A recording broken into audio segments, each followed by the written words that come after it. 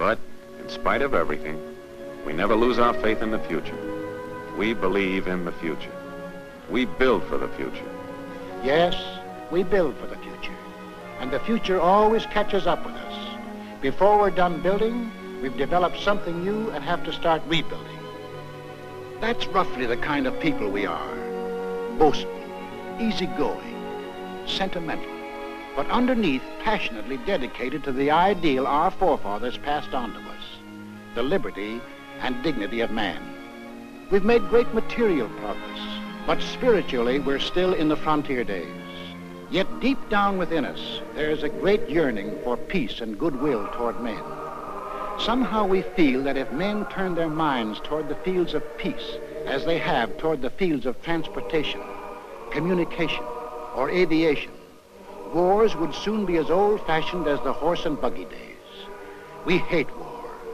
We know that in war, it's the common man who does the pain, the suffering, the dying.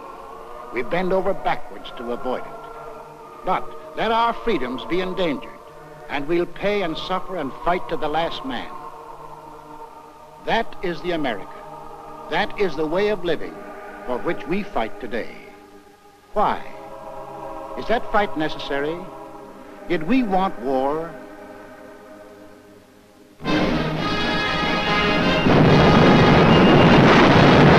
In 1917, before most of you fighting men were born, our fathers fought the First World War to make the world safe for democracy, for the common man. They fought a good fight and won it. There was to be no more war in their time or their children's time. Faithful to our treaty obligations, we destroyed much of our naval tonnage. Our army went on a reducing diet until it became little more than a skeleton. For us, war was to be outlawed. For us, Europe was far away. And as for Asia, well, that was really out of this world, where everything looked like it was torn from the National Geographic. Yet, in this remote spot in Asia, in 1931, while most of you were playing ball in the sandlots, this war started. Without warning, Japan invaded Manchuria.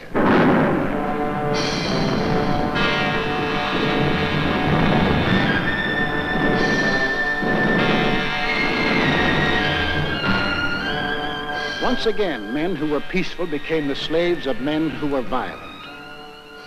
In Washington, D.C., our Secretary of State made a most vigorous protest.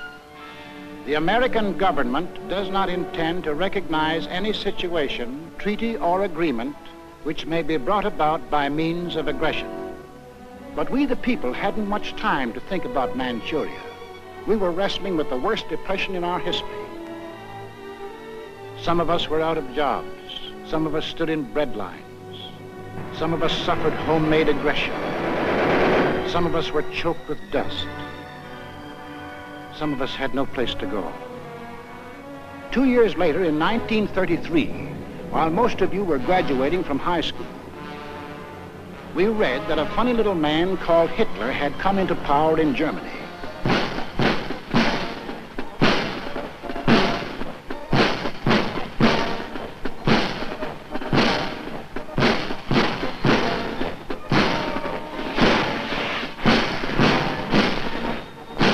We heard that a thing called the Nazi Party had taken over.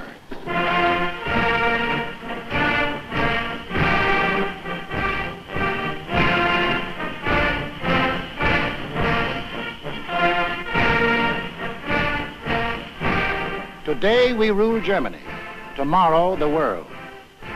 What kind of talk was that? It must be only hot air.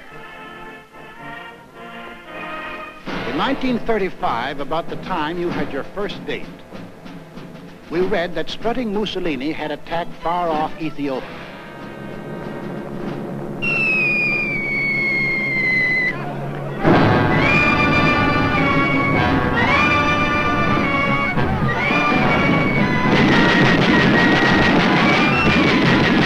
The disease seemed to be spreading, so Congress assembled to insulate us against the growing friction of war. We want no war. We'll have no war.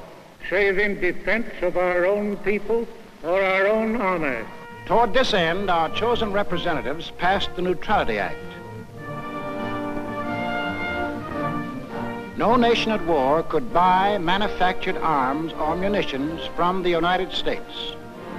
In 1936, when you were running around in jalopies, we were disturbed by news from Spain.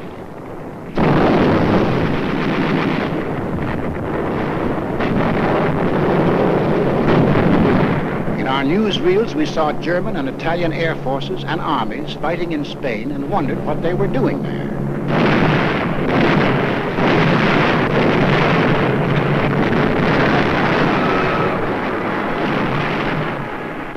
For the first time, we saw great cities squashed flat, civilians bombed and killed.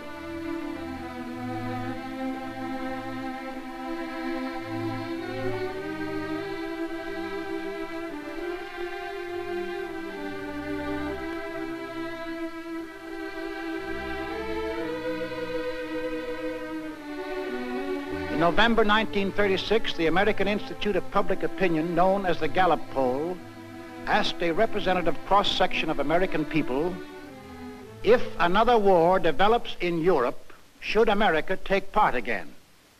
No. 95%. We the people had spoken.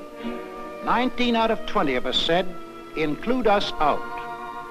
To further insulate ourselves, we added a cash and carry amendment to the Neutrality Act. Not only wouldn't we sell munitions, but we wouldn't sell anything at all, not even a spool of thread, unless warring powers sent their own ships and paid cash on the line. In 1937, the press services received a flash from Asia.